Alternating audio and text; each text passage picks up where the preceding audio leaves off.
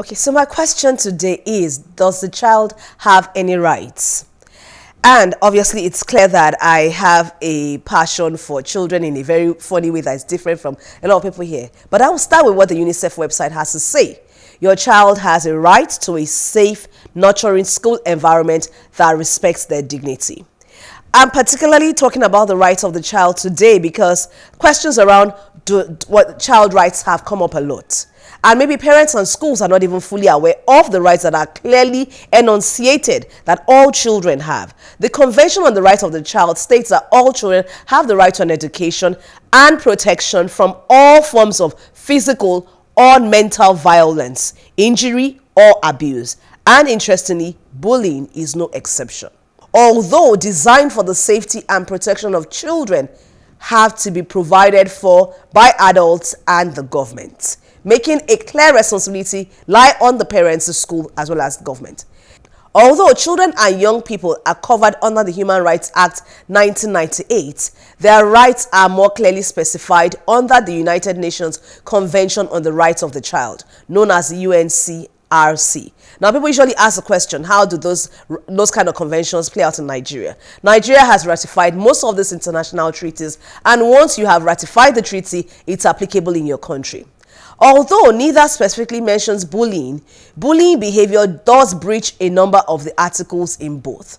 So I'm saying, alongside this, both outline the responsibilities of adults to protect and safeguard children and young people from bullying behavior. The United Nations Convention on the Rights of the Child states it has 54 articles setting standards in healthcare, education, and legal, civil, and social services, which cover 4 broad areas. And these areas are survival rights, development rights, protection rights, participation rights. And what is a right? A right is simply a basic need. It's not an entitlement or an expectation.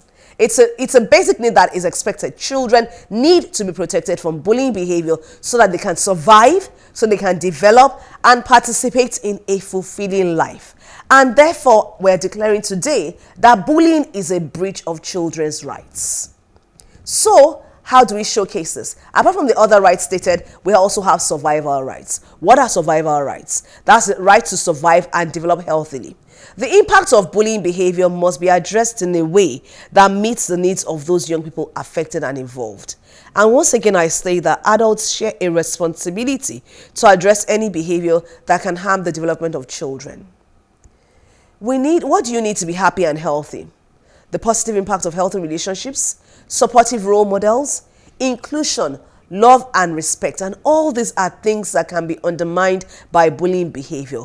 So what is it that society, we all need to do? And what are we advocating for today? We need to teach our children how to value and promote a healthy sense of respect for themselves and others in order to reduce the risk of bullying behavior. One other right that children also have is development rights. They have the right to relax and play. And excluding a child by bullying behavior has a harmful impact on development, on their health and well-being. Once again, as adults, remember that rights of children can only be upheld by adults within them. We are responsible for shaping an inclusive culture where all children can participate. Bullying and its impact can be detrimental to a child's capacity to learn. And this right also highlights an adult's responsibility to take young people's views into account when making decisions that affect them. A child's right to education can be denied if they refuse to attend or are removed from school because of bullying behavior. Staff and parents have a responsibility to change behavior that is making a child feel unsafe. It's upon us to develop children's talents fully. The impact of bullying on self-esteem and aspirations can prevent young people from reaching their full potential. Children need to be heard, and they have a right to be heard. And so it's time today to call on all adults, and more especially parents and adults with the duty of custody over children, to listen to them and uphold their fundamental rights. And I think that maybe we have found those points and ways that we're going to use for advocacy with the Lagos State government, as suggested by Helen and the other advocates here. And we have a point, how many points agenda to work on? We have agenda. What a lecture indeed. What a lecture indeed. So no, there was something she said that caught my interest. It's all about value system. You know, I've said this thing before, enforcing the right values. it's charity begins from the home. The person being bullied most time, no, the person bullying, the bully most times the product of his home. Go and check out their home. Many of these children, perhaps from broken home, or from home where their parents don't pay attention to them, or don't show good example, or see how their parents talk down on housemaid or whatever, and they grow up with this attitude, and when they get to school, they feel it's okay to inflict pain and look superior to other students. So it all boils down to values. We have to be careful about what we do around our children. Yes, while I agree with that, and I think it's really true, I still think that there's a part that is usually underemphasized. The fact that when you talk to people over time, people always say they feel unheard. People really don't. So when we're growing up, it was constant. Children are seen and not heard. And so when people say, when the kind of classifications you put about how people that turn out to be bullies, some of the people that are bullies or that were bullied us or that grew up in regular good homes, sometimes not knowing or knowing how to behave, not knowing social skills, because some people don't even realize that I'm bullying you. Just feel that, like there was an advocate that mentioned, it was Helen that said, some parents see it as a child standing up for himself. So the education, the reorientation is deep, really. And I'm glad there's a behavioral analyst over here. Behavior is important. It's deep. So the thing about rights that you've said, I mean, what caught my attention is the fact that if Nigeria has ratified these rights, then why aren't we enforcing them? So, look, the fact that policemen can go into a school and with live ammunition and just start shooting students. Yeah. So I mean, that's all we need to say. Rights are trampled on this part of the world. So at some point, we need to start advocating for people's rights to be upheld. Do you see? Because if you just go by just the rights that humans have, you know, that alone would set a lot of boundaries and a lot of, you know, standards in place. All right, Helen, I'm sure. I would just bring it to your notice that, do you know that there is actually a psychometric test that is used in the UK currently to determine the bully and the bullier? Wow. Please, we need it. Yes. I'd like to see the link. I remember when I was trying to, there's a particular school in GRA that is quite known for the students being bullies. And they called me in, and I spoke to the council and said, look, you know what, we can solve this problem. We can just administer this particular test. Oh, yes, great, wow, ooh. And within the next time, oh, we don't think we should administer it. It's very sensitive at the moment, blah, blah, blah, and this and that. So that died.